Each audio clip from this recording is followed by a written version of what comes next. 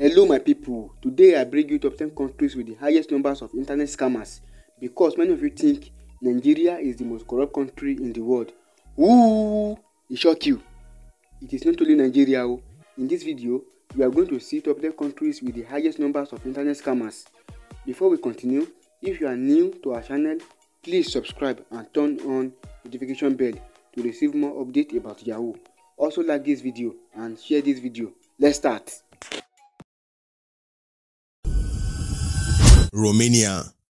After the fall of communism, Romania slumped into poverty and corruption. Over the years, Romania has built a reputation over internet scams and has been very successful at it. Scammers have been able to dupe innocent people through online dating, phishing, and also sale of non-existent products. Romanian internet scam artists use tried methods to con you. It's not always A-list, but trust me, it always works. Philippines. Besides the common romance scam popular in the Philippines, they have taken it a notch higher. One of the most used schemes is called the familiar face, where somebody approaches you and claims that he knows you and that you're a familiar face, and in process decides to show you around the town, where later you get robbed. Horse trading is also another way they rob you. You negotiate a price with a driver, and during the ride, they change shifts where the entrance comes in and takes the price 10 times higher than the original. South Africa.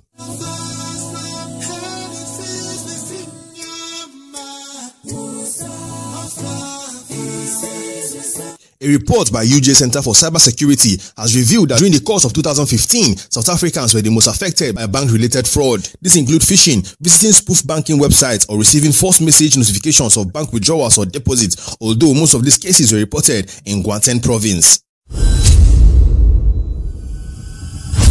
Venezuela. Since Venezuela's economy plunged into recession, there has been massive cases of scamming, ranging from online dating to fake government bonds. In 2016 alone, consumer prices rose 800% and the economy contracted 18.6%. This resulted in massive unemployment, and also local stores were left with empty shelves. These factors and more led to massive scamming schemes in Venezuela. Indonesia.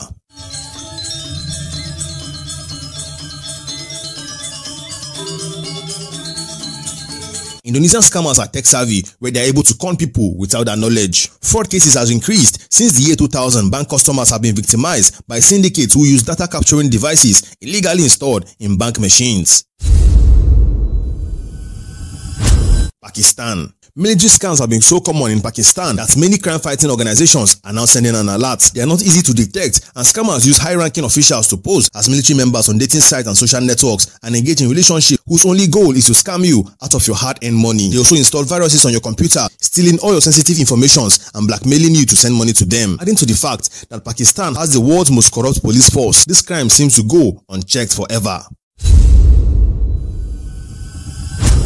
Brazil. Brazil is a known hub for scammers. Pickpocketing was evident in 2016 Olympics, which painted a bad picture to the country. There are also cases of kidnappings that happened around the foreign exchange banks. But when it comes to internet scams, Brazilians always pose as beautiful ladies on dating sites and social networks to get into a relationship and scam you out of your hard-earned money.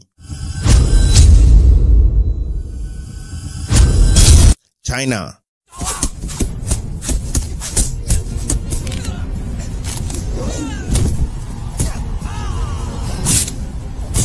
Believe it or not, the Chinese are good at scamming people. They have incorporated their vast knowledge in technology in scamming unsuspecting masses. The known "I am your husband's mistress" is another scam they use. By sending you an email with this heading, the curious wife will then open the text. Unknown to her, there's a Trojan horse virus embedded. As soon as she opens it, the virus gets to work in her system and steal all her sensitive data and withdraw all the money in your bank account, and even blackmail you with certain pictures you might have saved on your system.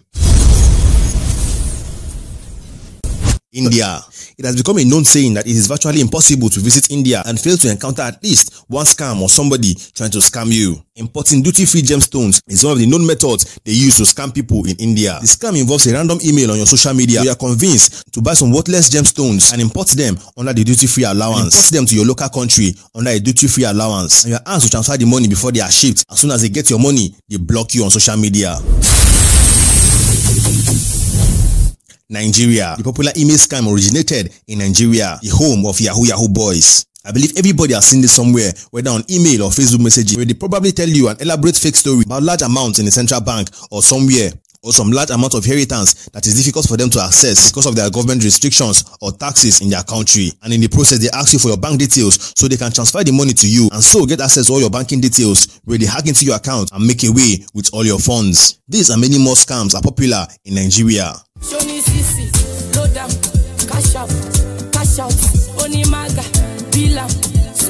Yes, so with that, we'll come to the end of the video. And if you're new to the channel, click that red subscribe button and turn on post notifications so you'll be notified anytime I upload a video. And if you're already part of the family, go ahead and smash that like button. I will do it. That being said, I'll see you in the next video.